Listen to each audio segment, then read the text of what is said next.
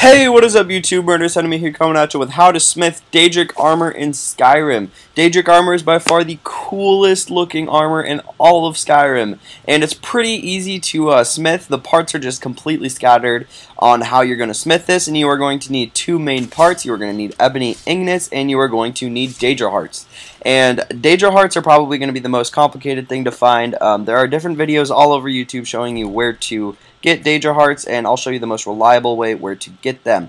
Anyway, so this is what ebony ingots look like. They are the most valuable ingot in all of Skyrim, so you might want to be a high level and buy them at a blacksmith, or if you do not want to buy them at a blacksmith, you can come over to this location I am showing you on a map, and I cannot even begin to pronounce that name, but basically once you go there, that mine is filled with ebony ore, and every 2 ebony ore you get gives you 1 ebony ingot, and you need a total of probably, I'd go 12 ebony ingot, maybe a little bit more. Maybe just calculate how much you need depending on what you want to make. And so for this video, I'm just making the head, the shoulder, the head, the armor, the boots, and the gloves for my companion here. And he has the Giant's Club as well, which is pretty badass, I'm not gonna lie, it's pretty cool looking.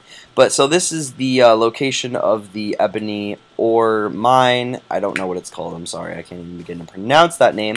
But where to find Daedra hearts, like I was saying, this is the most complicated part and the most sophisticated part, because there isn't one set location on where Daedra hearts always are, except for if you go to Pieces of the Past, which is in Dawnstar, I believe it is. You'll get a message from a courier saying that a new museum has opened. I apologize, has opened in Dawnstar, and he wants you to go check it out. So once you do that and you do that quest, it will take you to a place called Shrine of Marun's Dragon or whatever. At the very end of that quest, that will be open for you, and then you can come back at any time, and there will be 4 different Daedra lords for you to kill, and every time you kill one of them, they drop a Daedra heart.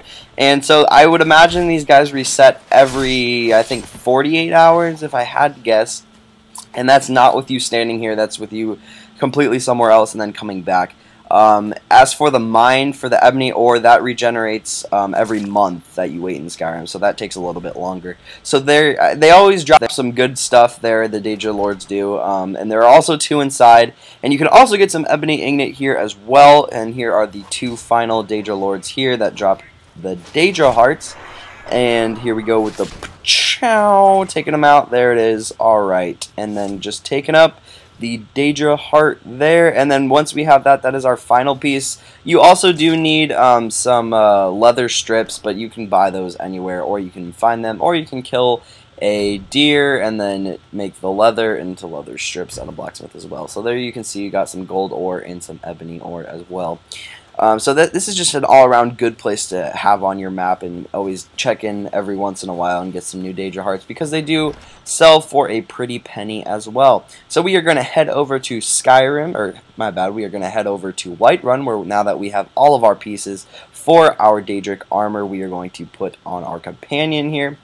I'm more of a light armor guy, like I said earlier, so that's why I have glass armor.